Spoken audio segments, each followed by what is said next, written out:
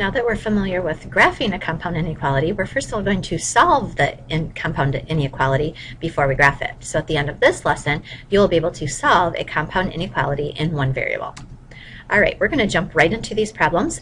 Our goal is to be able to have just an x by itself and then something to graph. We're going to get an answer or answers for x. So we're just going to start with this problem. I'm going to put a 4 in that blank.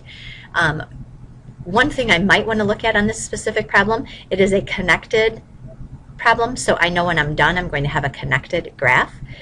We basically want to get this information that is in the middle. We just want there to be an x there. So I'm a line drawer on these ones, and I want this x by itself. So if you think of just a normal solving problem, if I were going to solve that, I would add 8. But notice I actually have two different equations that I get to add 8 to. So I'm going to add 8 to all 3 places. So when I do that, I'm going to get, whoops, negative 2 plus 8 is 6. I still have the 3x in the middle, and I still have the 12. Okay, and then the next thing that I'm going to do in this one is we're going to divide by 3, just like we would in a normal solving problem. Okay, so when I do that, I'm going to get 2, and in the middle I now just have x, and on the right side 12 divided by 3 is 4. Okay, the last thing that I need to do is just move these signs back down to my answer.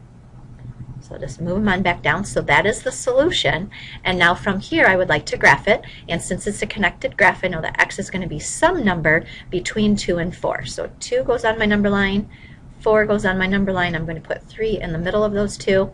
For each of them, because they each have equal signs, I know they're each going to be a closed-in circle because we get to include them. And then I know my answer is somewhere between 2 and 4. So I'm going to connect it. And that's how we would work that problem. All right, I'm going to let you try one here. I'm going to put a 21 there. So if you would just take a minute and pause the video, see how you do on it, and come back and check your answer. All right, on this one, again, I'm definitely a line drawer. And from here, if I want to get what's in the middle, just the x by itself, I'm going to start by doing plus 7, but I do have to do it to all parts of the problem. 5 plus 7 is 12 in the middle. Now I just have 4x, and then 21 plus 7 is 28. And then at this point in time, we're going to divide all 3 parts by 4. So I'll have 3 in the middle. I now just have x, and on the other side I now have 7. And then don't forget, when we're done, we do want to just bring these signs back down and put them in my problem. So we're just kind of following my lines down, and that's where we put them. So again, it's a connected graph, so I know I'm going to connect my answer. 3 goes on my number line, 7. I'm just going to put 5 in the middle of those two. Neither of them have an equal sign, so both of them will get open circles because we're not including them in the solution. And then I know my answer is somewhere between 3 and 7, so I'm going to go ahead and connect those two graphs. All right, let's take a look at some OR situations here. For this one, let's put a 25 here. How about? Okay, if I see the word OR, I know it's going to be a disconnected graph, which pretty much means I have 2 separate problems. So we're just going to treat each of these problems like they're 2 totally separate problems. So I'm just going to draw a line to show that those are 2 100% disconnected problems. Okay, if I'm going to solve this, I'm going to add 5 to both sides. So I'll get 6x is less than 12. And then we'll divide both sides by 6, and I'll get x is less than 2. Or, now come over to this side, just solve it like normal. We'll subtract 1. I'll get 8x is greater than 24. I'll then divide by 8, and I'll get x is greater than 3. So either x is less than 2 or x is greater than 3. So we're ready to graph it. So remember, for OR graphs, we do graph them separately. I'll put 2 on the number line. 3. If I do need to put something in the middle, I'll put 2.5, I guess. All right, x is less than 2 is going to be an open circle pointing to the left. X is greater than 3 is going to be an open circle pointing to the right. So again, those represent all the numbers that would work in that inequality. Okay, number 10, we will put a 7 in that spot. This is one I'd like you to go ahead and try, so please pause the video at this point in time, try it, and then come back and check your answer. All right, on this one, we're going to start by subtracting 1 from both sides. So I'll get 3x is less than 3. If I divide both sides by 3, I get x is less than 1. And then OR. On this problem, we'll just work it like normal. So we'll add 5 to both sides. I'll get 2x is greater than 12.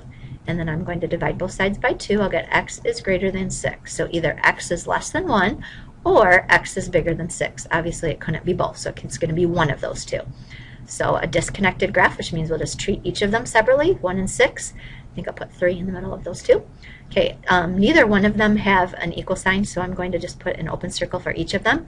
Less than 1 would be going to the left, and greater than 6 is going to be going to the right. And again, we can check x is greater than 6, my arrow matches, x is less than 1, my arrow matches. All right, let's try one more. The reason that I picked this one is because we are going to have a little bit of a negative situation, so I just wanted to discuss that.